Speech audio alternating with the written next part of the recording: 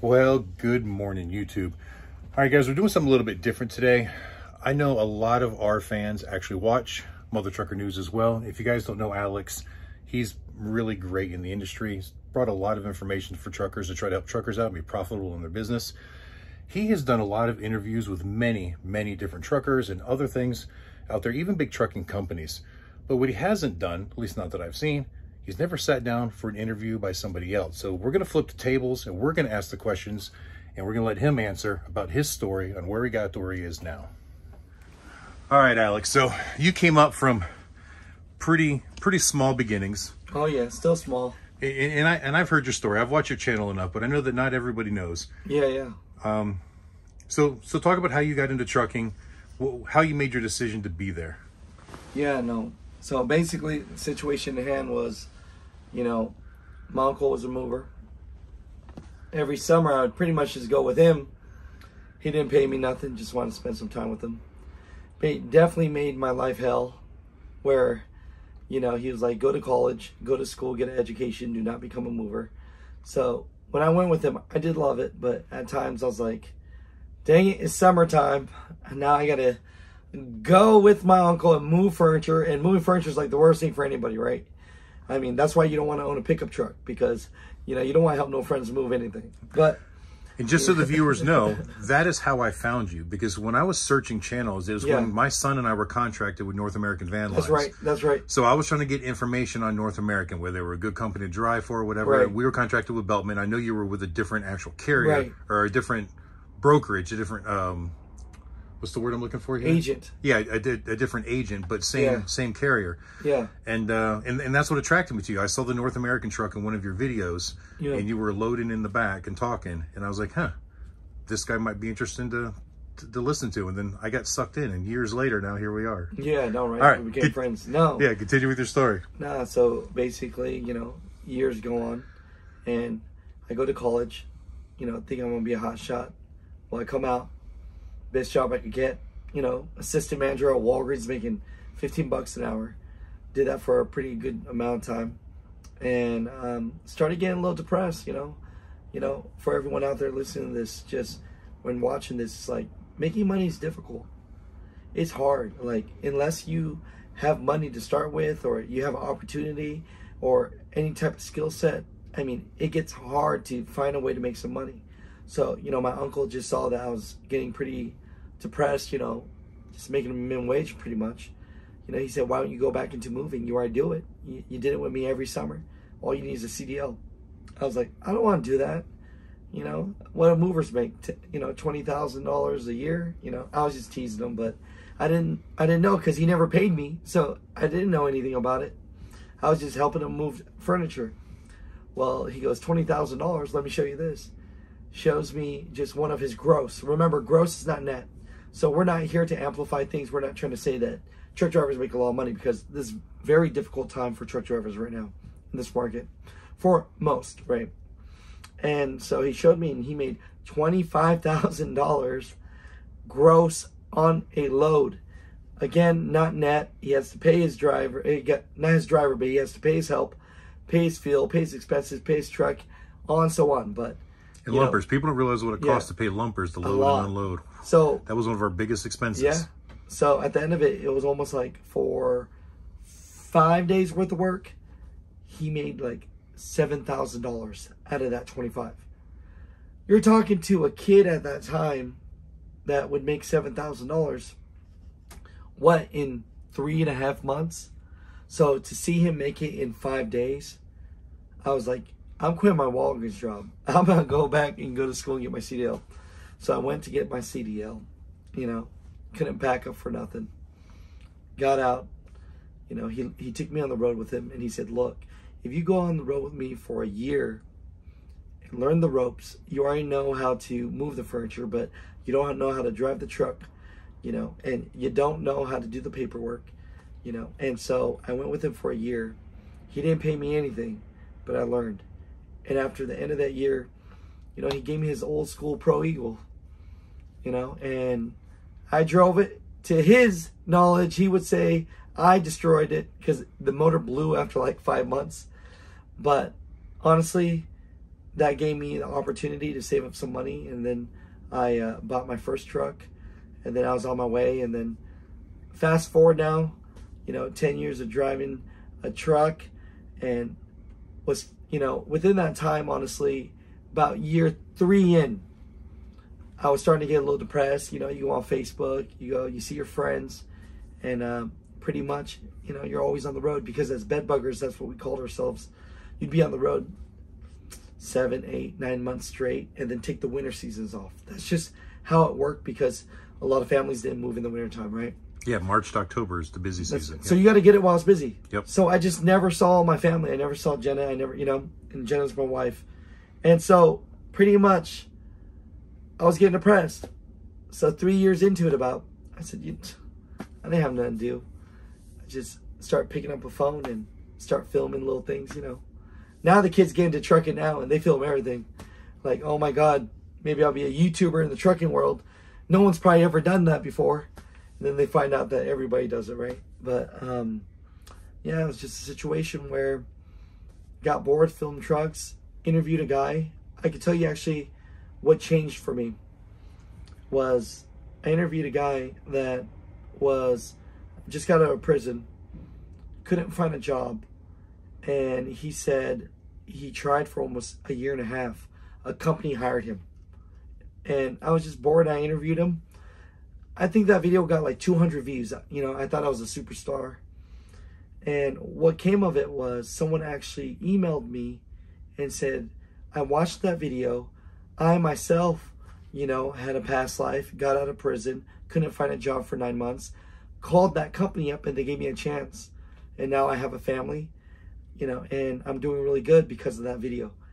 I'm telling you, I got hooked. I got hooked, bro. I was like, this is so cool. You can help people. I started interviewing more people. Next thing you know, 3,300 videos later, we are here today. And the channel's just evolved to everything from news, informational, just anything that truck drivers send me. If there's enough of people sending me something, then we got to talk about it. So, I'm here for the truck drivers. I'm here to give them information, give them a platform to use so that, sometimes they might not feel like they have a voice. As you can see, I lost my voice. We were at Mid-America Truck Show. I gave a couple of pro talks and little things and just showing people love, and we're here today. So long story, extremely long. That was what it is, really. Yeah, but it's good though, because I know that you didn't mention it in this particular segment, but I know at one point in time you guys decided to pretty much give up everything, and you and Jenna climbed out the truck. You sold your house. Yep. Pretty much sold everything you had. Yep. So that was about so 6 years ago. So you could stockpile money. Yep. We just said, we're gonna live in this little small international pro star. Go trucking for a couple years, just save everything. And sometimes, I try to stress to people a lot too, that in order to be successful in life, sometimes it takes that sacrifice that you don't want to do. Yeah. I mean, that's a hard commitment, to just live in a truck for a year, no home, no place to go back to.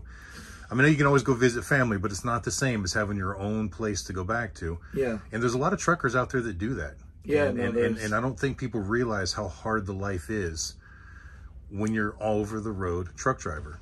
No, I agree with you, right? And this red cup right here is just water, people. Just letting you know. People will be upset, but I don't drink or smoke. You can do what you want with your life, but I'm the same way. That's just not me. But no, you're right. I mean, I've been blessed with the opportunity.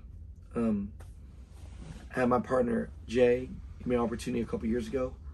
He had a great apparel company called Big Rig Tees, and he asked me to be his partner, and we've grown it to. Now we're in over 200 truck stops.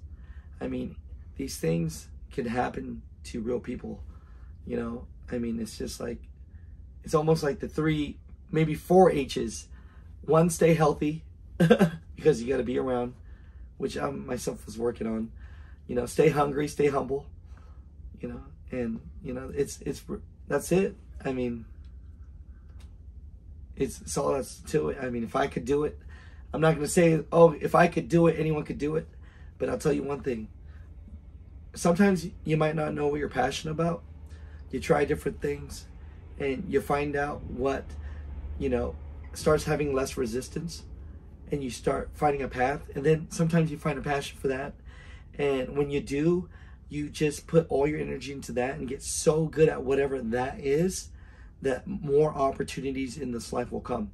Because opportunities really only come when you see them, and you won't be able to see anything until you just finite spends all your time. I spend 20 hours a day, 7 days a week, 365 days a year in the trucking industry, learning about trucking, reading about trucking, interviewing truck drivers. So at times, luck, I would say, happens, but luck happens by me meeting good people, by seeing good people, by, you know, and I tell you this because, you know, a lot of people, right, they're always wondering, like, how do you make something like that happen for yourself? And you might feel like you don't have a talent or you don't have a skill set, but if you try a lot of different things and you see something kind of working, put a lot of energy into it, you know. Don't quit everything you have to do it. But if you see that you're starting to make maybe some income doing it, and it gets to the point where I would say even it's making a quarter of the income that you're making from your full-time job, maybe it's time to put 100% of your energy into that. You know, I know you know what I'm talking about because you're on the road, you know, you're doing vendorship. I mean, you're doing all, you know. Yeah, and we absolutely love what we do. And I don't remember the famous philosopher who said it, but, you know, there's a saying that if you love what you do for a living, then you never work a day in your life. And I'm blessed enough that I absolutely love what I do for a living. So when I wake up every morning, I get to drive big trucks and play with motorcycles. And so I never regret it. I still have my bad days, don't get me wrong, but I never regret what I'm doing. I love it. I'm telling you, man, it's the same, you know. I definitely don't want to be the richest guy in the graveyard. No. You know, do some stuff that makes you happy. And pretty much that's, you know, that's the life story in the nutshell, really. You know, and I've told my story myself. I've told it on a couple, you know, platforms as far as, you know, little things that people have had me on. But it is definitely different on the other side when you're, because these days I put out so much content, people don't even know I was a truck driver, you know. But it's not about me, right? That's the whole concept of it. It's about the drivers for me. So I don't focus on me and my business and what I do, you know. So I think it's good once in a while to just let people know that there's a reason why this Asian guy just randomly wants to interview drivers, you know, because until you've lived in a truck, until you've had to take showers, until you were 100 miles away from home but couldn't get home because and you missed a birthday party because of, you know, e-logs and regulations, you know, you can't really talk to anybody about what trucking is, right? So yeah. All right, so before we go, all right, we know you spent 10 years in a truck. I mean, you dedicated your life to that. Yeah. And then now the last few years, you've been really successful with this whole YouTube thing. Sure. And I know there's going to be some naysayers out there that you don't even drive anymore. But yeah, that's true, I don't. Yeah, and I'm here to say at least you're still doing something positive for the community. I mean, there's more to trucking than being the guy behind the wheel. There's a whole industry that's that depends on many different angles to operate, and you're still playing a big role in that. So I just want to say I absolutely respect what you do. But here's the question. Yeah. When was the last time you actually drove a truck? Honestly, it's probably last year. And I'm trying to think what it was. I think I just jumped in, what's his name? Sean, his cab over. Okay. Yeah, he came over to 595 Truck Stop, wanted me to interview him in his little cab over, and told me to drive it. And I got to find the clip of that, but yeah, I just went and, you know, shifting gears a little bit. But yeah, that's probably a year ago. All right. So, you know, many of the new viewers may not recognize, but right now we are sitting inside my truck, which we call Goliath. So what do you say we jump in the driver's seat and you take this thing for a ride around the Kentucky Exposition Center? I don't know about that. I have never let anybody drive this in the time that I've had it yet. I do not feel comfortable driving this. This thing is, look guys, I'll be honest with you, I'll jump into a semi-truck and drive it with a trailer, but to drive a bus like this is different. Hey, and it'll be easy right now. I don't have the trailer on it right now, so you've only got to worry about the 48-foot truck. You don't have to worry about the 40-foot trailer. I don't know. We might have to catch on a repeat. I'm going off of, hey, and you guys can make fun of me on this one. I'm going off of a 30-minute sleep in the last probably 37 hours. So, yeah.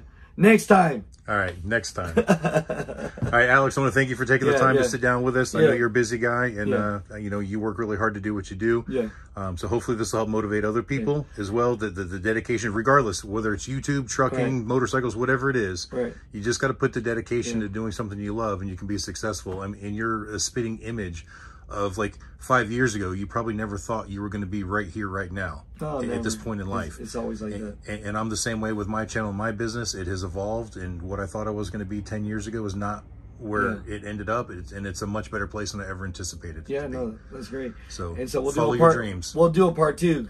Catch me when I'm not a zombie, and we're gonna jump around and drive this thing and run over some stuff. All right, I'm gonna hold you to that, because I'm pretty sure you're gonna be at the 75 Chrome Shop show, aren't you? Yeah. So will I. Yeah. But I'm gonna have the trailer. It'll be a little bit more challenging. Oh my God! Hey, we'll double down. All right. All right, Alex. Thank you, and have a good one, man. Yes, sir.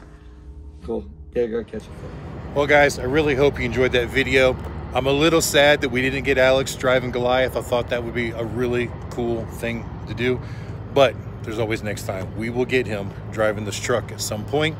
You know what? And if there's any other famous YouTube truckers out there that want to drive Goliath, I think it'll be a cool promotion. We can cross-homogenize or whatever. So let's do that. Reach out to me, Adam, extremebikes.com. All right, guys, and thank you for watching. Until the next time I see you, keep those engines running.